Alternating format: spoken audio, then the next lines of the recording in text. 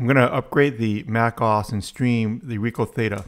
With MacOS 12, the camera was not detected as a video device. With macOS 12.2 running on Apple Silicon, the camera does not come up as a video device. It only shows up as a microphone. This is a known problem. Just announced that upgrading to macOS 12.3 will resolve the problem. Let's get it done. The upgrade is a 5.26 gigabyte file. Eventually the upgrade finished and boom, it starts working. The RICOH THETA now appears as a camera. Fantastic.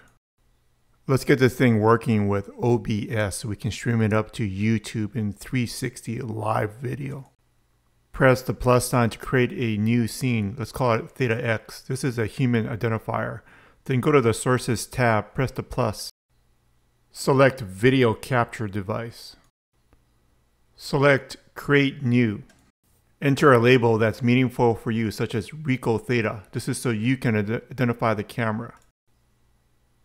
Click OK when you're satisfied with the choice. This is, again, human identifiable. Okay, now is the part where you actually have to select this preset. This is actually the name of the video device. You have to allow the OBS to access your camera, and then let's go to 4K on the preset. You should be able to see a live equirectangular view. You're only going to be able to pull a single channel audio. This is a limitation of streaming over the USB cable.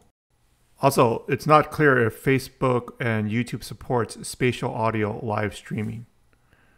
You could always connect an external microphone and plug it in as audio source to OBS, but let's focus in on getting this the screen here so that it fits the full equirectangular view. Go to Transform and just fit to screen. Boom, you can see the full thing. Resolution and latency are just fantastic. Everything's looking great. We're not going to cover streaming to YouTube in this video.